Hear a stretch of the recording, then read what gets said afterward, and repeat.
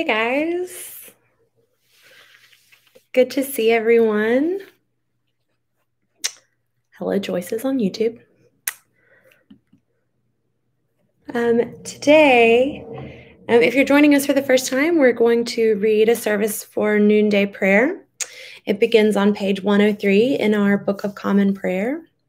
If you don't have a Book of Common Prayer to follow along with, you can go to bcponline.org. For those of you who like to get situated before we get started, we are celebrating today St. James, the brother of Jesus, and we will be reading Psalm 1. So I'll let everyone get situated and then we'll get started.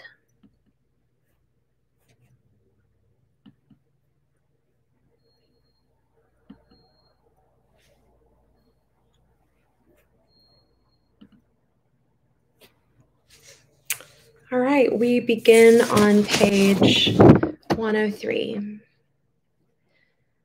O God, make speed to save us. O Lord, make haste to help us. Glory to the Father, and to the Son, and to the Holy Spirit, as it was in the beginning, is now, and will be forever. Amen. Alleluia. Today we're reading Psalm 1. It's found on page 585 of the Book of Common Prayer. Psalm 1 on page 585, and we'll say it together. Happy are they who have not walked in the counsel of the wicked, nor lingered in the way of sinners, nor sat in the seats of the scornful.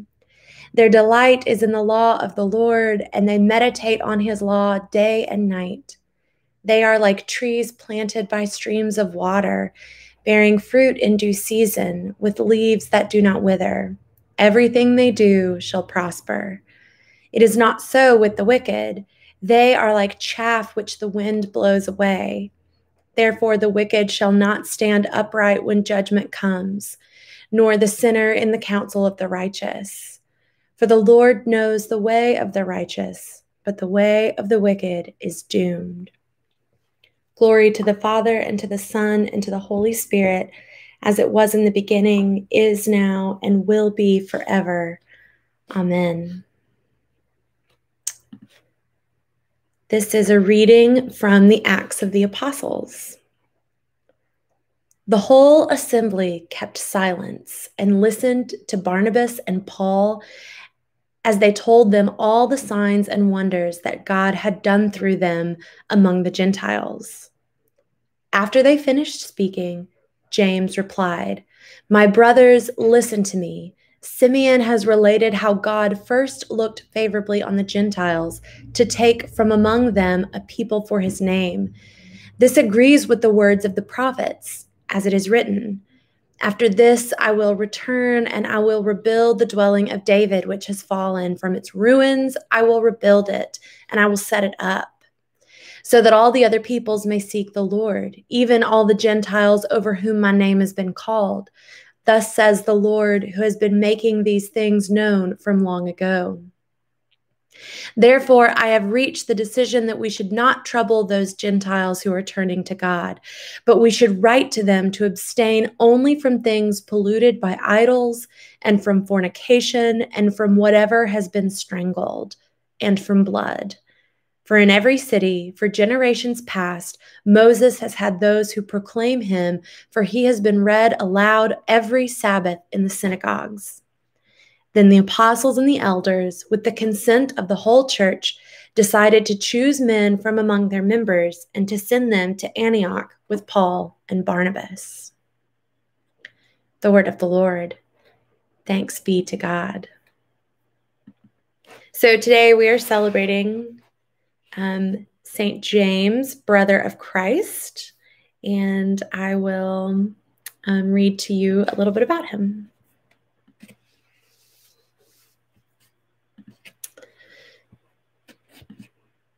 In the Gospel according to Matthew and in the Epistle to the Galatians, the James whom we commemorate today is called the Lord's brother. Other writers, following Mark's tradition, believe him to have been a cousin of Jesus. Certain apocryphal writings speak of him as a son of Joseph's first wife. Whatever his relationship to Jesus, brother, half-brother, cousin, James was converted after the resurrection. Eventually, he became Bishop of Jerusalem. In the first letter to the Corinthians, 15:7, Paul says that James was favored with a special appearance of the Lord before the ascension. Later, James dealt cordially with Paul at Jerusalem when the latter came there to meet Peter and the other apostles. During the Council of Jerusalem, when there was a disagreement about whether Gentile converts should be circumcised, James summed up the momentous decision with these words: "My judgment is that we should impose no irksome restrictions on those Gentiles who are turning to God." Acts 15:19. Eusebius, quoting from an earlier church history by Hegesippus, that's kind of a tough one, declares that James was surnamed the Just. He was holy, abstemious, did not cut his hair nor oil his body, and was continually on his knees in prayer, interceding for his people. As many as came to believe did so through James, says Hegesippus. James's success in converting many to Christ greatly perturbed some factions in Jerusalem. According to Hegesippus, they begged him to restrain the people, for they have gone astray to Jesus, thinking him to be the Messiah. "We bear you witness that you are just. Persuade the people that they do not go astray. We put our trust in you." They then set James on the pinnacle of the temple, bidding him to preach to the multitude and turn them from Jesus. James, however, testified to the Lord. Thereupon they hurled him from the roof to the pavement and cudgeled him to death. What a way to end that story. Also, I'll be looking up other examples of the word cudgel later today. So there are several things that one could say about James, the brother of Jesus. He is another example of apostle who, under Roman rule, refused to deny his faith in Christ at the expense of his own life. He was also clearly a leader, someone who used his voice to proclaim the Lord and help others to proclaim the Lord. He was someone who was listened to. But what strikes me most about James is that he presumably grew up with Jesus and was with Jesus throughout his formational years and the beginning of his ministry, and yet was not converted until after the resurrection. And I think this is a powerful witness for a lot of reasons. Something that has struck me in this pandemic is that we are all sort of exploring and investigating new facets of our relationships with our biological families. I have a good friend who once told me that we have a biological family and a logical family, and both are very important and formative, one of whom we are born into and one of whom we choose throughout our lives. And I've heard so many stories of people who have said, in this pandemic, the people that I have gotten closer to and the people with whom I've developed relationships have been, my brother or my aunt or my cousin. I too have felt sort of, I guess, just with so much, fear and danger in 2020, I have felt more, I don't know if protective is the right word, but I keep checking in on my siblings and my dad all the time to make sure they're okay, which I did not do before. But also there are a lot of folks who have had to make the difficult decisions to not tie themselves emotionally to their biological family, especially in a time like this, in a pandemic. And what I'm learning from all of this is that, society has a lot to say about how we're supposed to interact with and get along with and behave with our biological family. Society has a lot to say about the role that our biological family, our family of origin, is supposed to play in our lives. But I think that those relationships are journeys just like any other. And I am struck by how James was able to sort of presumably put his tail between his legs and come to Jesus after the resurrection and said, now I believe. And that relationship was restored. I also think it's powerful that James was able to proclaim to the world something that he once had denied, similar to Paul, no zeal like a convert. It's a powerful message for someone to be able to sort of publicly proclaim I was wrong. And I think that the foundation of them being related probably played a key role in that, which gives me sort of hope and excitement for the ways that the people that we are related to genetically, how those relationships can grow and change. They're not stagnant. They're not something that can be dictated by society or strictly by what has happened in the past. And they're also, there's no telling the fruit that those relationships can bear. So I love, I know that, relationships with our biological family can be a touchy subject. Not everyone has life-giving relationships with those people in their lives.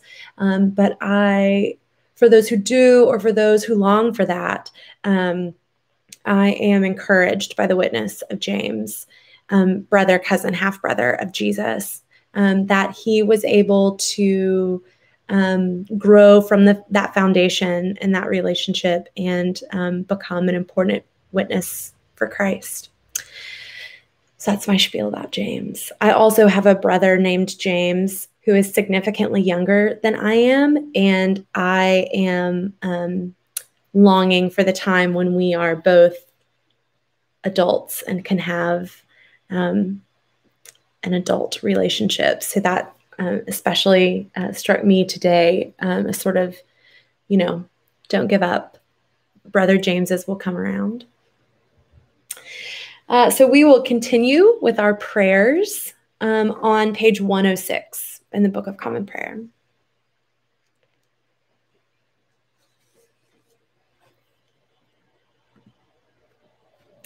Lord, have mercy.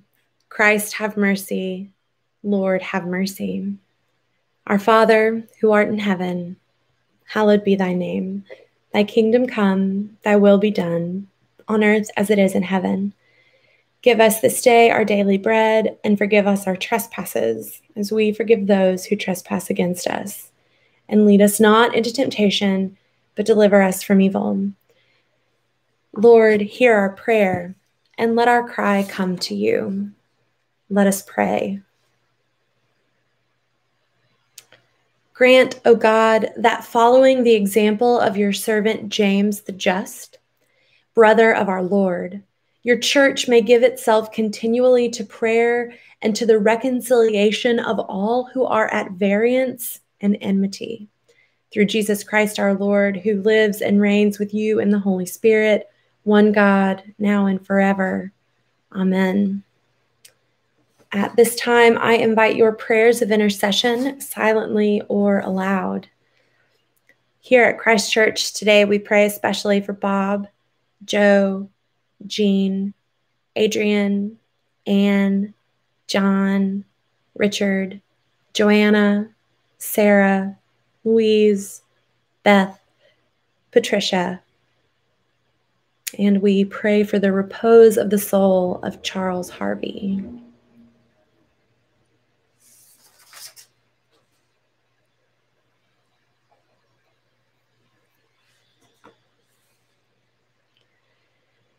Gracious God, we give you thanks for your beloved Jesus Christ, in whom you have shared the beauty and pain of human life. Look with compassion upon all for whom we pray, and strengthen us to be your instruments of healing in the world by the power of your Holy Spirit. Amen. Let us bless the Lord. Thanks be to God. was a delight to be with you all, as always. I hope that everyone is having a calm and life-giving and pleasant week. I know the weather decided to give us one more little hint of summer, which is not very nice. But I hope you guys are doing well, holding down the fort, enjoying this transitional weather season. As ever, if there's anything that you need from Christ Church or any way in which we might be praying for you, please don't hesitate to reach out. We would love to be in touch. And I hope everyone has a wonderful rest of your week. I'll see you all hopefully virtually on Sunday. Bye, guys.